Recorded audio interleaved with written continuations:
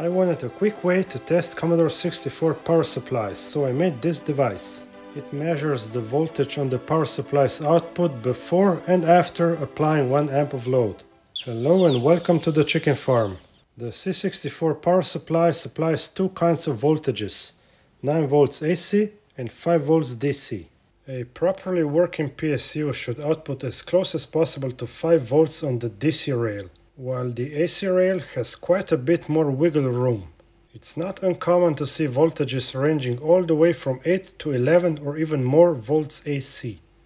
To accommodate for that, the Power Meter 64000 has 4 analog gauges. The top row is AC, the left one for voltage and the right one for amperage, and the bottom row is DC. Because I used 2 gauges that I had laying around and bought the other 2 online, aesthetically it turned out a bit of a mishmash. And also the first AC gauge that I had installed only went to 10 volts, which I guess was not enough because after the second plug-in it went up in smoke. But never mind that, let's get right to it and test a few PSUs. The first one is from the C64C series. Switch it on. Idle voltage is looking good. Apply the loads, AC, DC. All the voltages under load look good, so this PSU is in good working order. The next one is a dodgy one that came with a C64G. If I had measured this PSU with only a multimeter, I'd have thought it good, because the idle voltages all look fine. But applying the loads, we see the issue. The DC voltage is too low. While it's true that the lowest operating voltage for the C64 chips is around 4.5 volts, trying this PSU on a couple of C64s. This, for example, is a C64C running at 4.22 volts and seems to be working fine.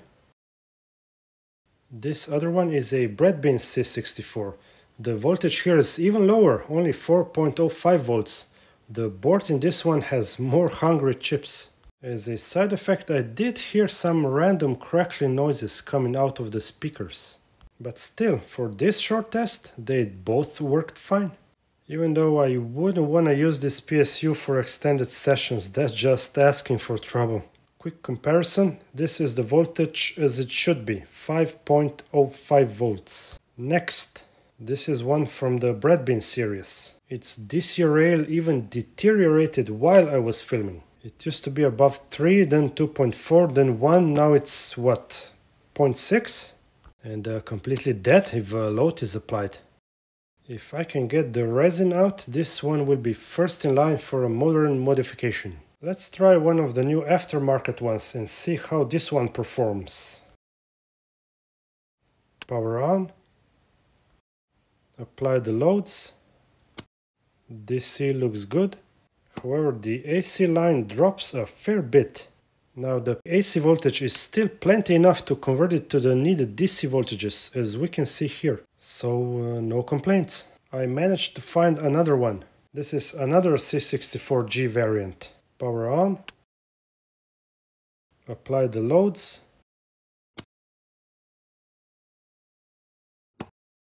Not perfect, but appears to be in a good enough working condition. And this is the way the device looks on the inside. The loads are sized so that there is approximately an ampere of load on each rail.